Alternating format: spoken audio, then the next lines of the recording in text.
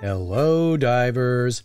Coming to you from Studio D, this is the Deep Dive Microcast, a brief look into things I find interesting, and I hope you do too.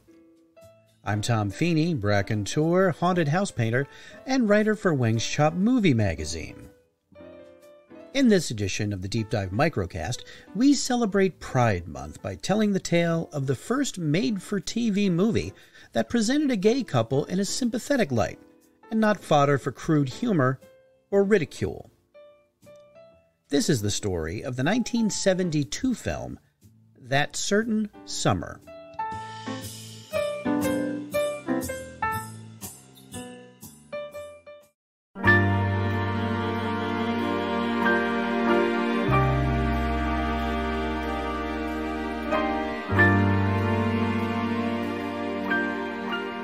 But before we talk about the movie itself, it's worth looking at the state of LGBTQ representation in the media at the time.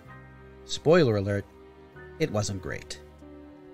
For the majority of the 20th century, homosexuals were portrayed as two-dimensional stereotypes, and more often than not, the character's sexuality was only implied, not stated outright, so as not to offend audiences.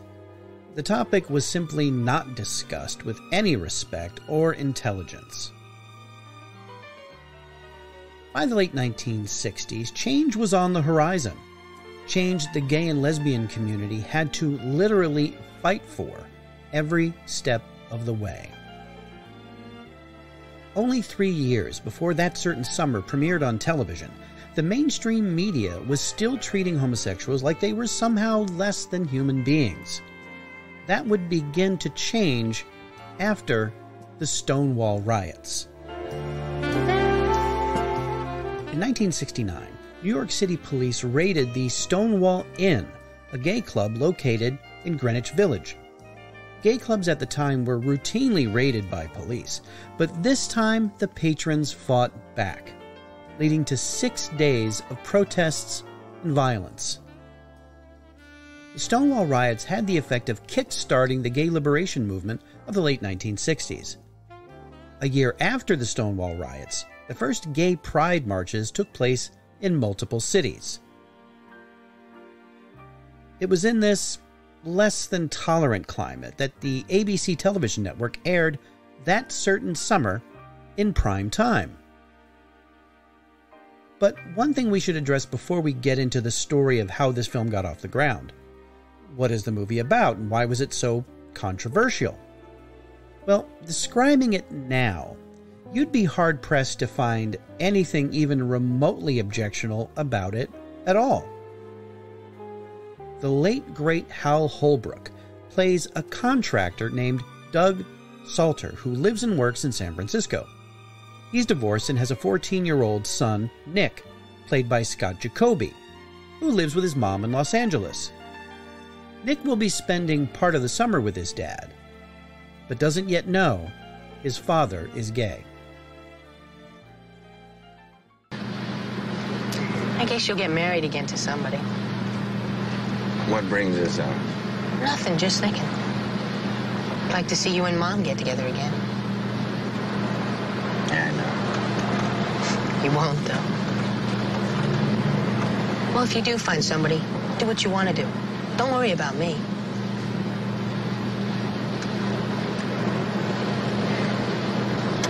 Nick, if it means anything, I don't think I'll be getting married again. Why? Oh, a lot of reasons. Very complicated. We'll talk about it sometime. That means when I'm older, right? That's right. That's what I thought.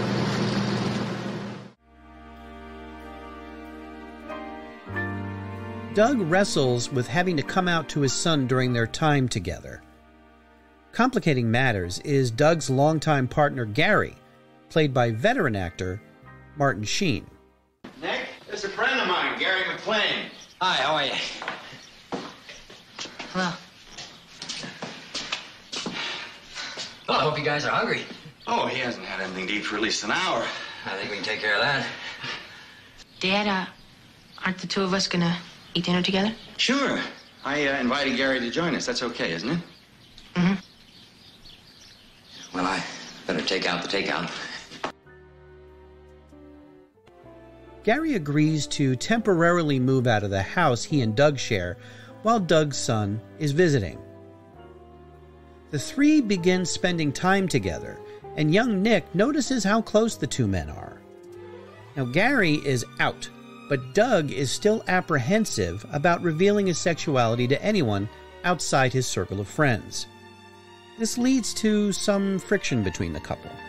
Well, it was a shame they wouldn't be living this way. Maybe, but it takes some of us a while sometimes to come all the way out. I am out. Okay. But then why aren't you being honest with Nick? Well, what am I supposed to do? Sit him on my knee like something out of Andy Hardy? Confess to him? Gary, I love that boy. What's the point of confusing him? He's just a kid. He's a pretty bright kid, Doug. Bright enough to handle something like this? You don't think so? Why, sure, they're more sophisticated these days. They grow up faster, but Nick, he may not be ready.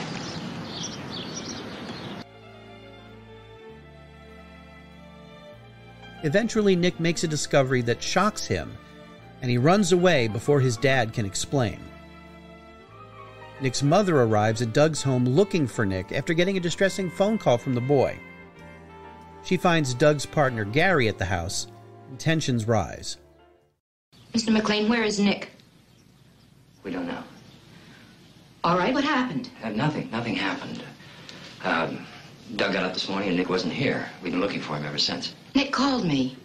Really? He didn't sound very happy. He said he might want to come home early, and you say nothing happened? I know this is very difficult for you, Mrs. Salter. Do you? It's no less difficult for any of us. Has Doug lost his mind? What right has he got to bring Nick into something like this? Something like what? You know, I don't exactly enjoy sneaking out the back door with my suitcase. Now, maybe that doesn't cut any ice with you, Mrs. Salter, but I happen to live here, too. You've established your credentials. Have I? I don't think so. You need a ring or a marriage certificate for that. If I were a woman, everything would be acceptable, wouldn't it? If you were a woman, I'd know how to compete with you.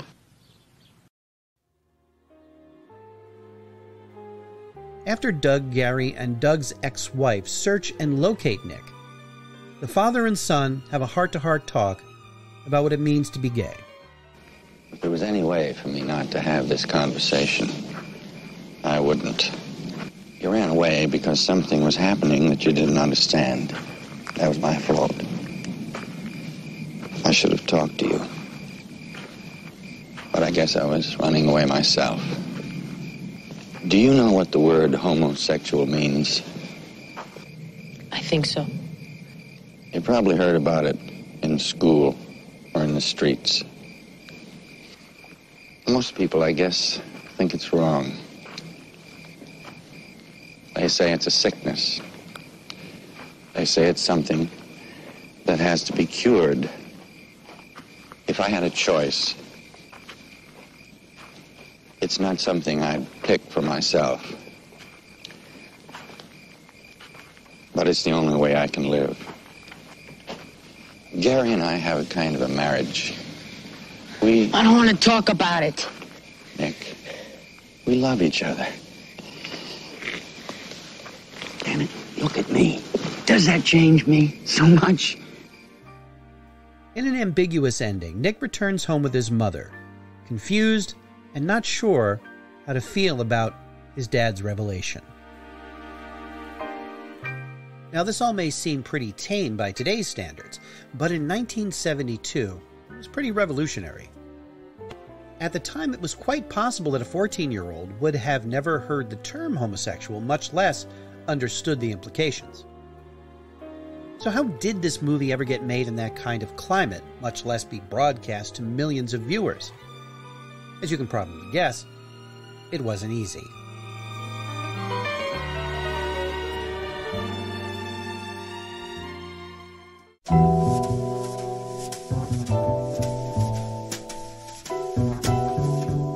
Let's hear from the screenwriter, William Link, during a 2002 interview for the archive of American television. To get that on in 1972, I mean, because you just had, cops going in and raiding gay bars in Greenwich Village. I mean, gays were still being, persecuted. It was terrible. They didn't have any civil rights. They were looked down upon. I mean, they were ostracized. It was terrible. We knew a gay director friend on the lot. We went over to his office. Don Driver, his name was. He's not with us anymore. He died of AIDS, which I find tragic. And we were going to lunch with Don, and there was this little freckled kid sitting in the office. And I said to the secretary, "Who's the young boy?" And she said, "Oh, that's Don's son." We knew he'd previously been married somewhere in the Midwest. And the son came out to visit his dad. We came out, and I said to Dick, I said, "Boy, there's a drama. You see it right there. There's the whole kernel of it." And we said, "Yeah, but you can never do it for television." Link and co-writer Richard Levinson first believed the story could also work as an off-Broadway play, but they decided to at least try to get a TV network to back the controversial project. Took to NBC, and they said, "We wouldn't touch that with a 10-foot pole. Get out of here." An assistant of Barry Diller's came into our office not that long after and said, "Barry's the head of ABC Movies, and he's really looking for good stuff, offbeat." And we said, "Well, we've got this idea." We told him the idea, and he said, "Barry might be interested in that idea." We took it to him, and he loved it.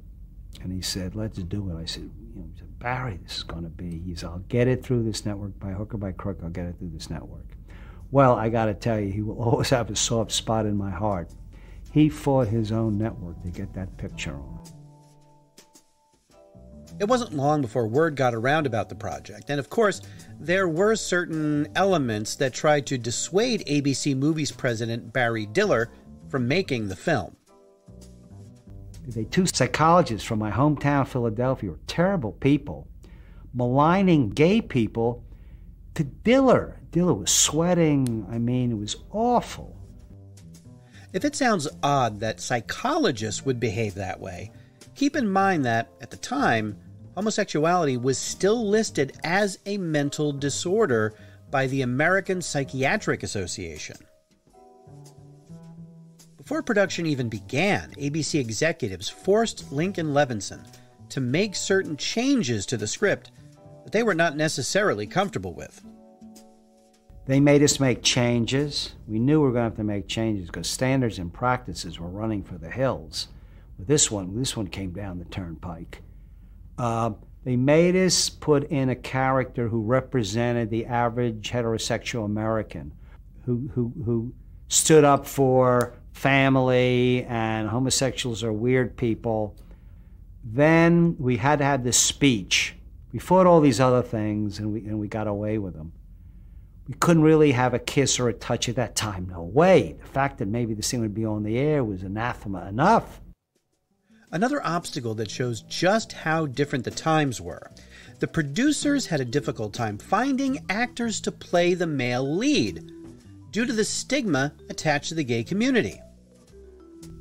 Hal Holbrook was wonderful.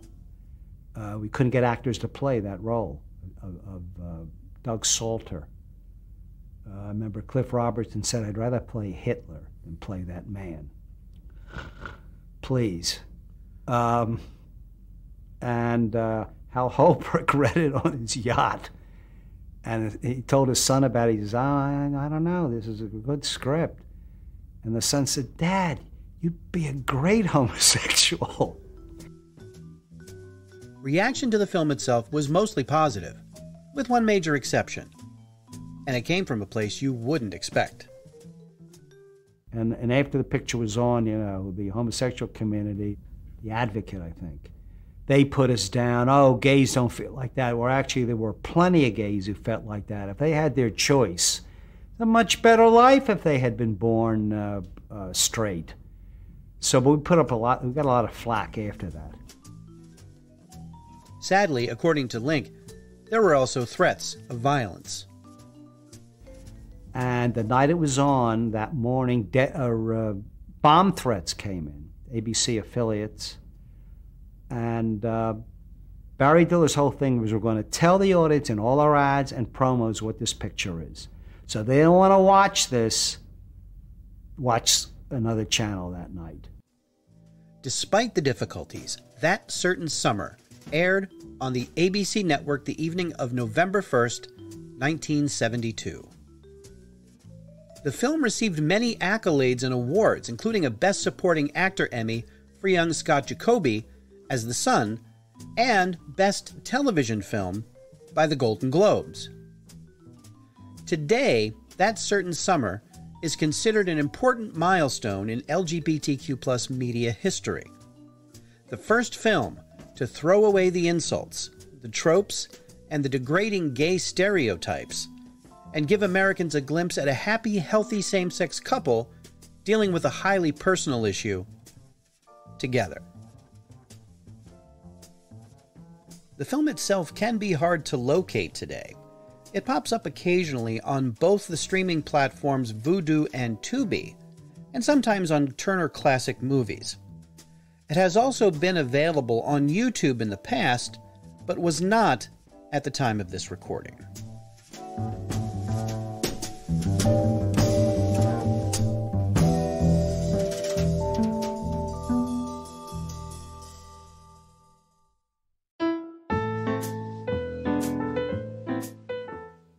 Thanks for listening. If this is the first time you've heard this podcast, check out our past episodes and subscribe so you don't miss a single one.